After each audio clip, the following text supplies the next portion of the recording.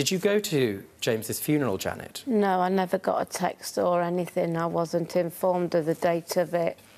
Did you have your sister's phone number? Did you have Jean or Vera's phone number? Did you know where I didn't have Vera's number, but I did have Jean's number, and I just was waiting for her to text me. Vera, Jean, I'll ask either of you. Why was Janet not notified of the date of the funeral? I did notify her by text. How did you notify her? By text. Do you have a copy of that text by any I wish I did. What did the text say? I mentioned to her that the minister, we're having a meeting with the minister. Would she like to come, and we're all going to have an input in that. And also, at the same time, I wrote about James's funeral being on the day and where it was and what time.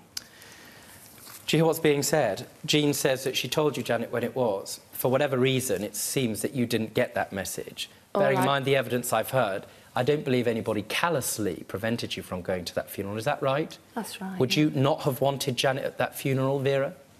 Yeah, I was waiting for her anyway. Yes, we waited to go in case she was running late. Vera stopped us going in to wait for Janet. Yeah, in case she came running late, you know. We waited, didn't we? I hear that. I only got the text to say about the minister's meeting at James's house, and I couldn't face going to James's house, got too upsetting the last time. And that's the only one I got about it. I didn't get no other ones after that. Janet, what's it like having missed James's funeral? It's a lot because I couldn't say goodbye to him. I just want to say goodbye. I even went and got a loan out to get some flowers because I had no money to get any. And some outfit.